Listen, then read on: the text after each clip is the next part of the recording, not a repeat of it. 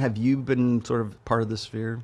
Well, John, How old are you to begin with? Because you are the granddaddy of them all here. Oh, thank you. I'm 60 years old, and I got brought into this space by MLD. Believe it or not, we chatted on. Well, it's not really fair to say. I read your book in December of 2013 or January of 2014. And I enjoyed the hell of it. And I said, man, somebody finally put all this stuff together. I set it on the shelf for a while. And then I picked you up with Rich Cooper.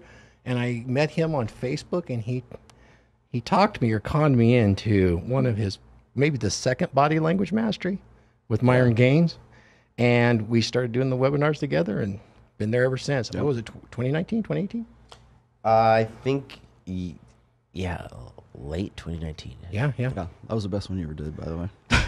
Just saying. That was good. Just saying. But I audited the first one. I didn't get involved until the second one. Yeah, I seen you on there. That was good. Yeah, you come into the webinars at one time. Yeah, that was really good. Still working it. Glenn, what's your history with all of this? You're So- like sort of the junior member of all this. So I found your work when I was going through a divorce.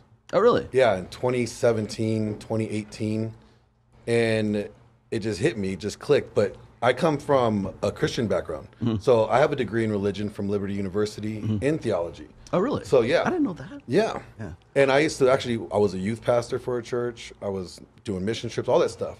So when I found your work and how much it contrasted from what the teaching was in the modern day church, it made me go back to the biblical teaching and realizing the modern day church is so far off away from its biblical standing that it's not even shouldn't be considered Christian anymore.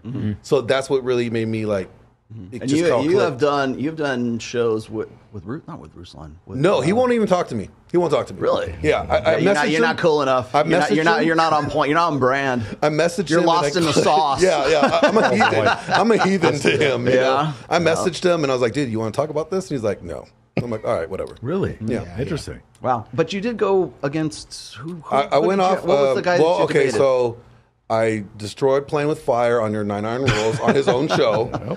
And then I destroyed Kevin Ray Wilder. Okay. Well, it's not too hard to do. Yeah. And then now Ricky is my next target. Oh, Ricky Red Red Pill. Pill. Yeah. See, all the ankle biters like, here, you can have this. Oh, no, it's okay. He does a great job. He to really me, it's like does. target practice. It's just like,